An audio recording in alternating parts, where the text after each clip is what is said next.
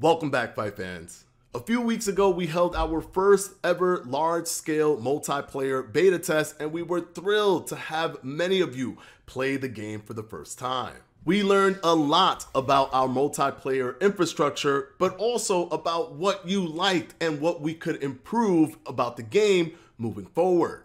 We've made a post-beta roundtable addressing some of that, and you can actually go ahead and watch it if you like. It'll be linked down in the description box below. Actually, and we've made improvements based on the feedback that we've gotten from the community. And we've already implemented gameplay changes based on that, which we will share some details on very soon. In that roundtable, we confirmed the need for a second multiplayer beta test. And today we are announcing that it will run on December the 9th, 10th. All right, so December 9th. What day is that?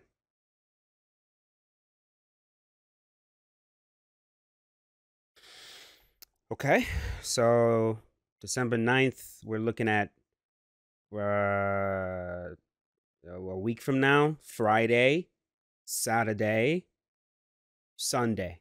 So the weekend, 3 p.m. to 6 p.m. So 3 hours. 3 hours each day. All right. Hopefully those of us that weren't able to really get enough matches in will be able to get more matches in this time. That's the hope. 3 hours. It's not really a lot of time, but I think we'll make it work. Try to make it work. So yeah, keep these dates in mind. December 9th through the 11th. So 10th and 11th within a limited window of 3 hours per day. Please make sure to take a look at these times as they are different for everyone. And if your time zone isn't here, please make sure to cross-reference these times with your time zone in your area.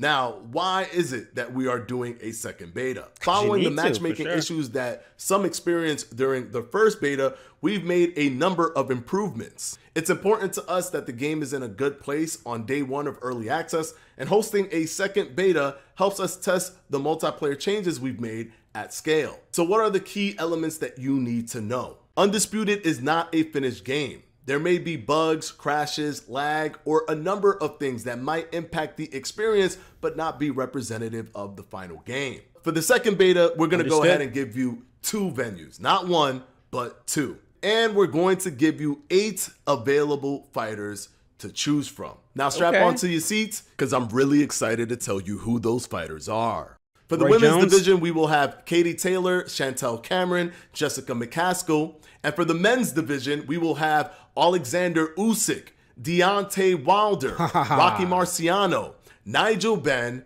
and Roy Jones Jr. Anyone with a Steam account and a computer that meets the minimum hardware requirements will be able to sign up for free. And just like the last beta, anyone who signs up and is able to play the game will be able to record their footage, share their experience, and even live stream the beta. So how do you sign up? If you've already signed up for the previous beta, you will already have access to the second beta via your Steam library during the times that we've mentioned. For people who didn't sign up last time, we are registering new signups through Steam itself, and provided the beta goes well, we will slowly... If they give me codes, because the last time I was given a few codes to share with you guys, if they give me codes to share, it's going to be the same exact process that I used the last time on Twitter, where I'm going to let you guys know in like an hour or so. I'm going to post all the codes, and it's going to be first come, first serve. So hopefully they send some codes my way that I can share with you guys, and it's, again, going to be the same exact process. First come, first serve. Expand to include those new signups as well. Head on over to our Steam page and hit the request access button.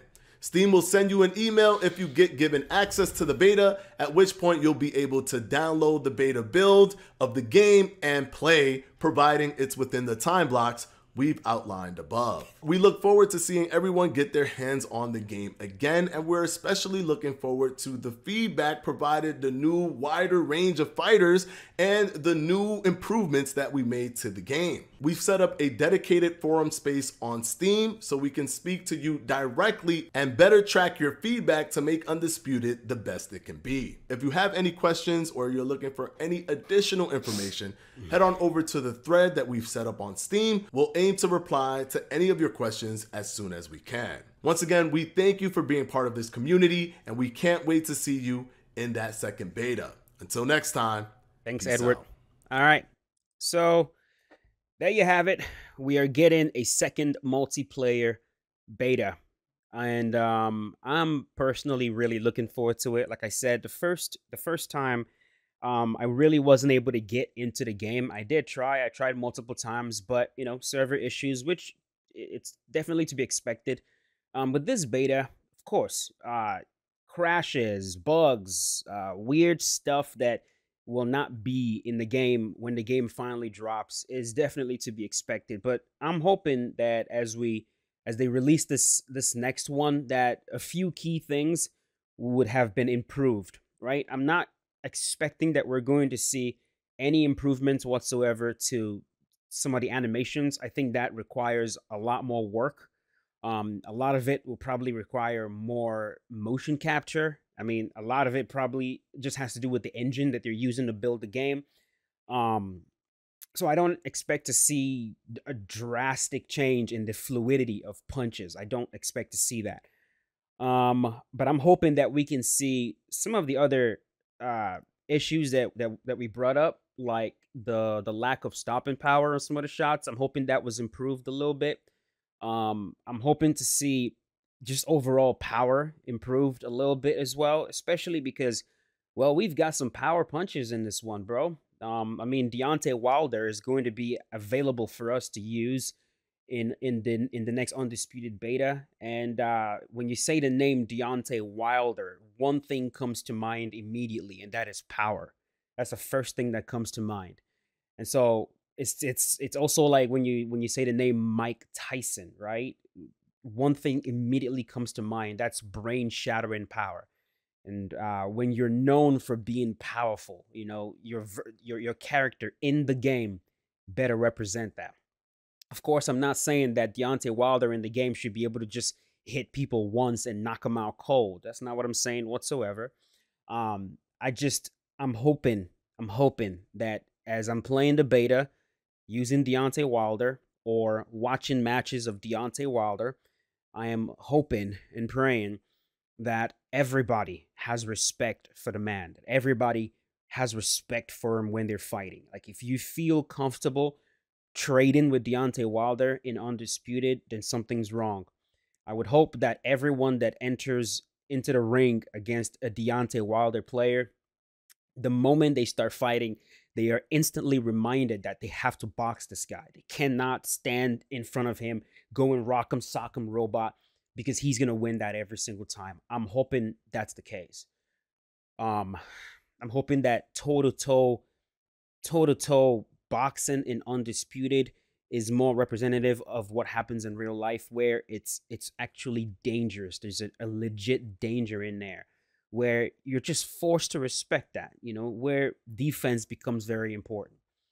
I'm also hoping that something was done in regards to the ranges.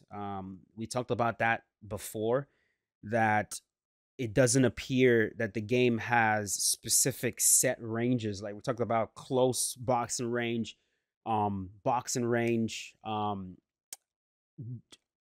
just out of range to where stepping in puts you right into boxing range, and then way out of range. These are some of the different ranges that you see boxers operate in.